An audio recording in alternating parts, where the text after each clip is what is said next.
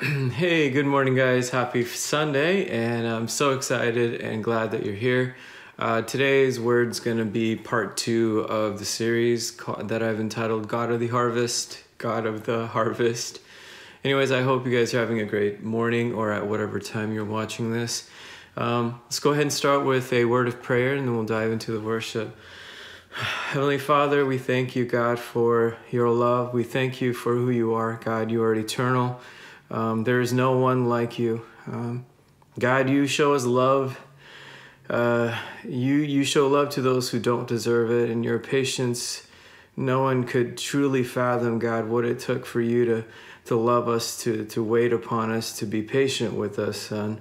God, giving us your blessed and perfect and precious Son, God, and yet we are still the way we are. Father, I pray for your transformation and for your Spirit to work in us. We thank you. We pray this in your name. Amen. All right, guys, so we're going to start with a worship song called Holy Spirit. So if you would join me.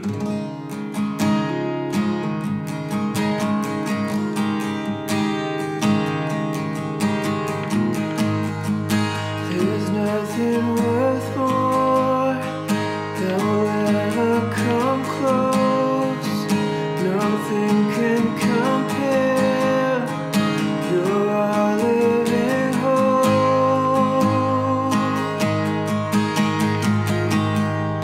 Your presence, Lord. Sing, I've tasted and seen. Have tasted and seen the sweetest of loves, where my heart becomes free and my shame is undone.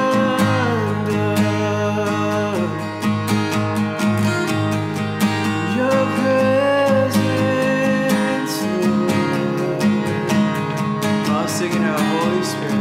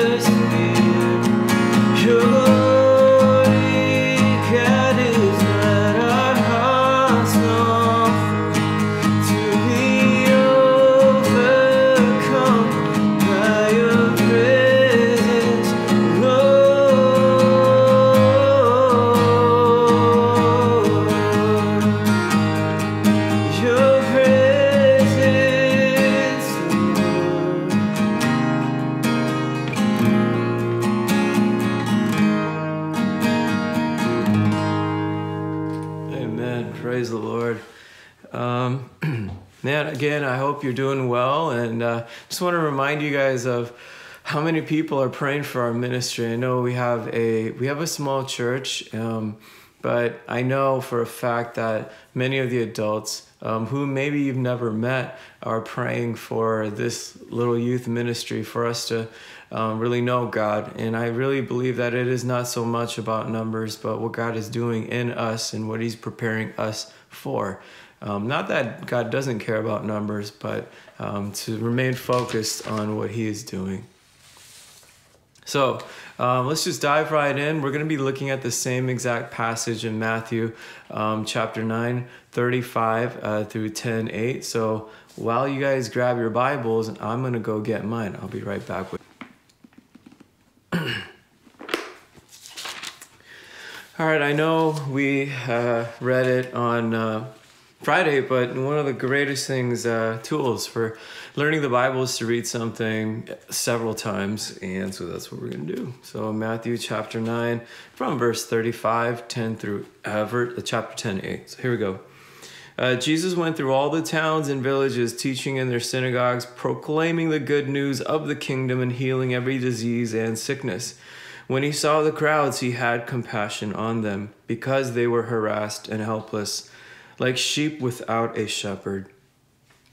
Then he said to his disciples, "The harvest is plentiful, but the workers are few. Ask the Lord of the harvest, therefore, to send out workers into his harvest field." Jesus called his 12 disciples to him and gave them authority to drive out impure spirits and to heal every disease and sickness. These are the names of the 12 disciples. First, Simon, who is called Peter, and his brother Andrew. James, son of Zebedee, and his brother John. Philip and Bartholomew, Thomas, and Matthew the tax collector, James son of Alphaeus, and Thaddaeus, Simon the Zealot, and Judas Iscariot, one who betrayed him. These 12 disciples sent out with the following instructions: "Do not go among the Gentiles or enter any town of the Samaritans. Go rather to the lost sheep of Israel. As you go, proclaim this message: the kingdom of heaven has come near. Heal the sick, raise the dead, cleanse those who have leprosy, drive out demons. Freely you have received, freely give." Amen. Just wanted to point out, man, what a heart that God wants us to have. And, you know, when he sees the crowds, he's not just seeing people who are merely lost or just not doing so well. The Bible gives us a clear picture: sheep without a shepherd. If you're a sheep without a shepherd, that means you have no defense against predators. You don't know if you get stuck somewhere or roll over on your back, you might not be able to live because you'll die on your back of, starvation. You don't know where water is or where you're going to get food next, and so you're pretty much dead. And that is the severe level of hopelessness that we are in without Jesus. And so Jesus is talking about a very serious call. It's not like, let's just, make people feel better. No, it's more like, let's save their eternity. And even as I say that, what a responsibility, what a heavy calling. It's not a light business that this soul-saving thing is about. So I hope that you keep that in mind.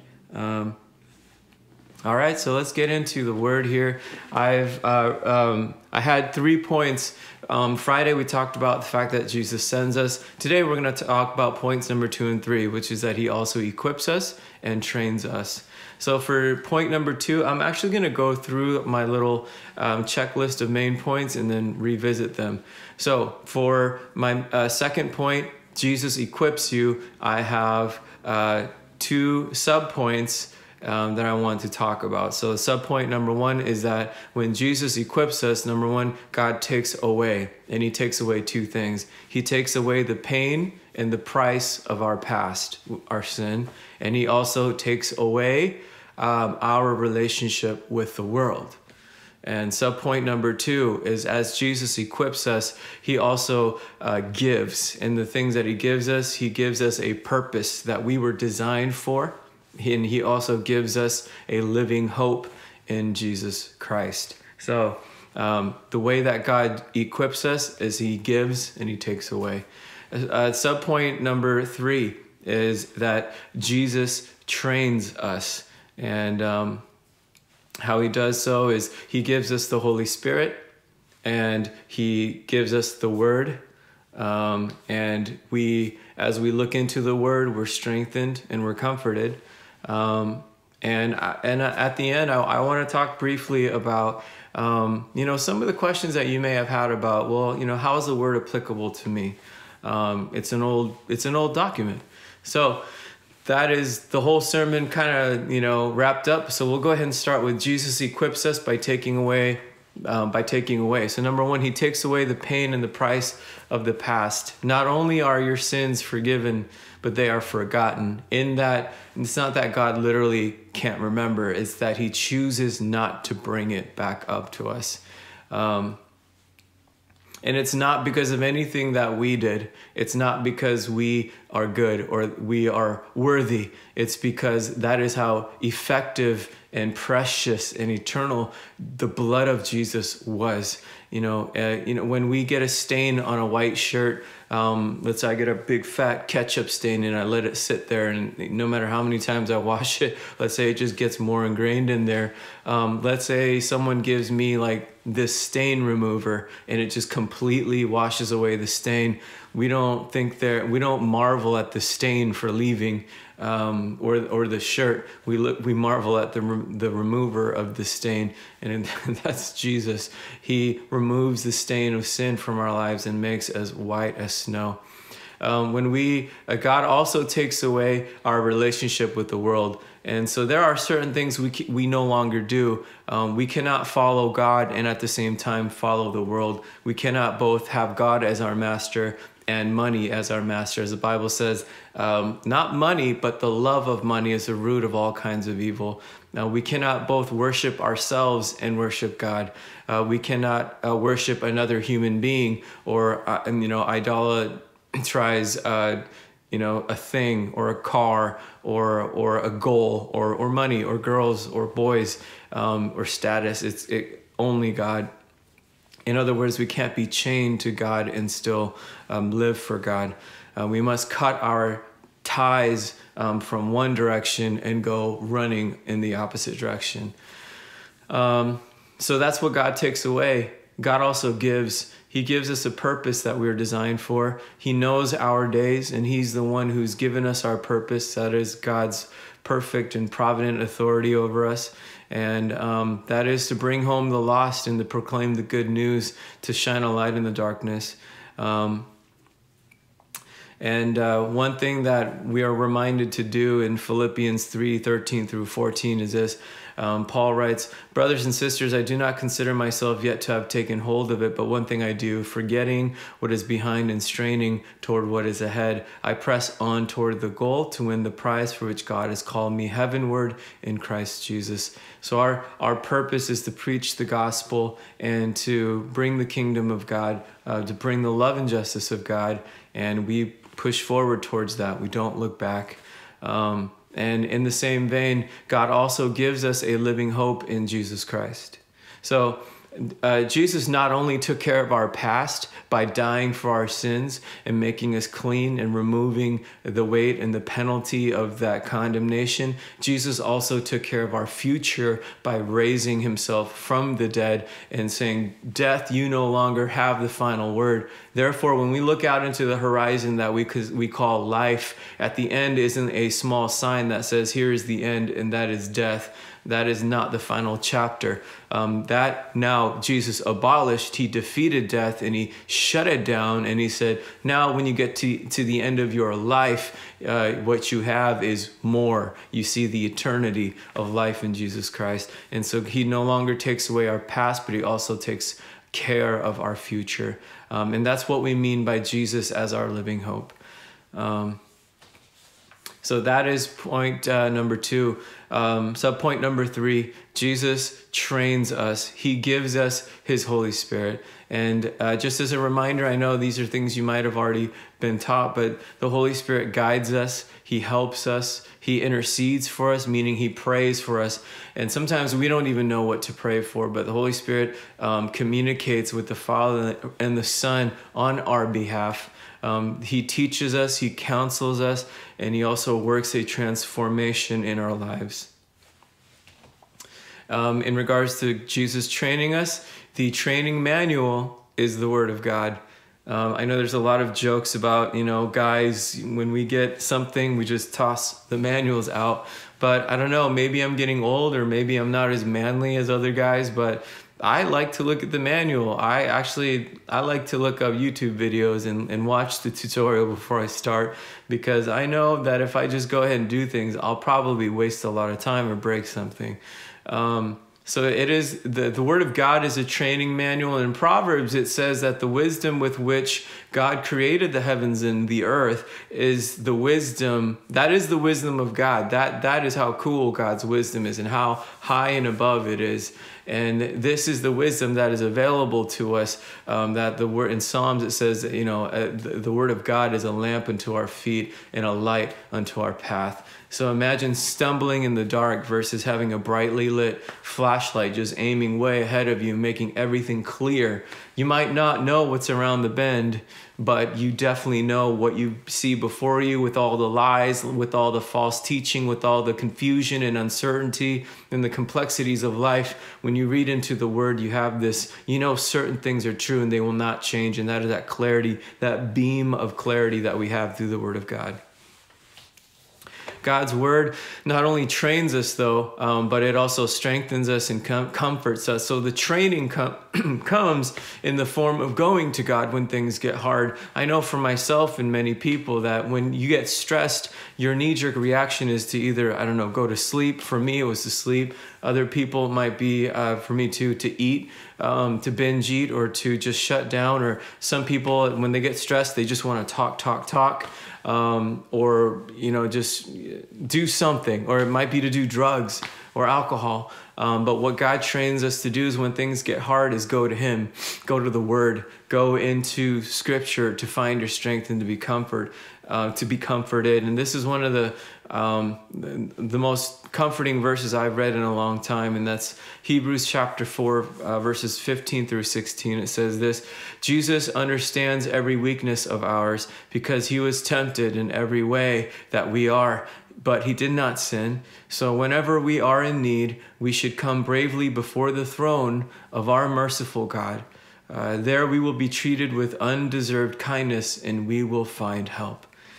How amazing is that? Even if we struggle and we fall, even if we prove to ourselves over and again how weak and how inadept we are just, we're so prone to failure, God says, come to the throne. I understand your struggle. I understand your weakness. I lived through it, and I can help you. And that is how good our God is. And the final point I wanted to talk about is really a question. How many of us really want to hear the voice of God? And wouldn't that be nice if you just had God's phone number? Things are going tough, or you just had a bad day. You're like, man, I just want to give God a call and just want to hear His comforting voice on the other line. We don't have that, but God, we have something better. And what we have is the Bible. This very thing right here, it's as if God has already heard all of our deepest and darkest and toughest times. He's heard it all, and He knows us all the way through. And He wrote us this love letter, an instruction manual, and guidance and comfort into this. And yeah, you know what? I'm going to remind us that He did that 2,000 years ago, and He made His message possible to us through the inspiration of imperfect man. So, how's that going to help me living 2,000 years later? How can you even know how to solve my problem when I haven't even told you yet? And you're saying you wrote it 2 years ago. It sounds like some kind of magic trick, write down your number. Oh, here it is. I already know, but I want to ask you a question. If God could create the universe simply by speaking it into existence, don't you think God is also capable of writing down His message, albeit through mere mortal man, through His handwriting, inspired through the Holy Spirit? If God can do the universe, I'm sure that He could have put together the Bible and get everything in there that He meant there to be in the way He wanted.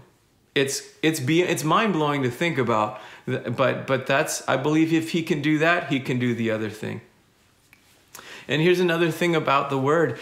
We might think of it as pre-written 2,000 years ago. How is that going to help my day-to-day change? Well, here's the thing. The word of God is living and active, it says in Hebrew. In John, it says that the word of God is Jesus. Crazy, right? The word of God is Jesus. Like, I can't even get my mind around that. Like, that's so crazy to think about. But, you know, if Jesus can come from heaven as eternal God and step down from his throne and enter our world into a manger as a baby, then if he could do that, surely he can encapsulate his heart and put down the spirit and the truth and the vigor and the love of who he is, and put it into a Bible. I'm not saying the Bible contains everything. There are other mysteries. There is an infinity of things about God that cannot be contained. I mean, in John, it says that Jesus did far more. And if all of them were written down, perhaps the world cannot contain all the books that would be written. But what we need to know, God has put into a finite source, which is actually him. So it's also infinite. But I want to put it this way. You know, right here, what we have is a piece of wood with 6 strings attached to it. It's very finite. You know, we only have, is it A, B, C, D, E, F, G. It's 7 notes, you know. If you want to count the octave, 8. If you want to count the sharps and the flats, you know, you get what I'm saying. You have a limited amount, and yet with that, many people were able to write songs and create performances that often moved people to tears and inspired them, and made a lot of money too. And so many things could be dreamed up and created by by finite man, from just a piece of wood and some strings. How much more can an infinite and amazing and perfect God do through language and words? It's unbelievable. And that is what we have in the Word of God, what the very heart of his that he has revealed to us. So I encourage you that you hear the calling that you have been called to go out and make a difference, to proclaim the word of God. And in order to do that, understand that God has equipped you by taking away your past, giving you a future and a purpose, and he's also training you. He doesn't just strap a gun on your shoulder that you don't know how to use. He trains us, and he's there with us every step of the way, and he gives us that book, which is the most humbling, which is the most low-key, which is the most tricky thing, because that just looks like a book, but it is actually, in it contains the infinite mysteries of the universe. That's because God wrote it, and that is his story. So I encourage you once again to dive in and not be afraid. And that's the word for today. Thank you so much for listening, and I pray that you're challenged. Let's go ahead and wrap this up with a word of prayer.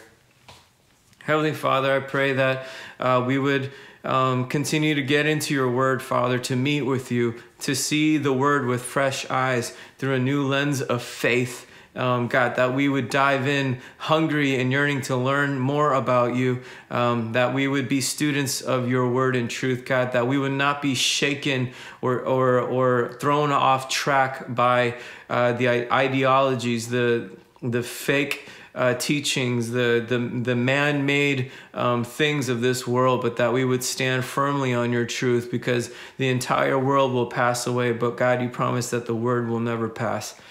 So on your word we stand, on your word we feed and are refreshed and satisfied. God, would you be with us this week as we continue to live our lives for you? We pray and we thank you in all God's name. In your name we pray. Amen. All right, guys. Well, I hope you have a wonderful week, and I'll see you guys next week. Bye-bye now.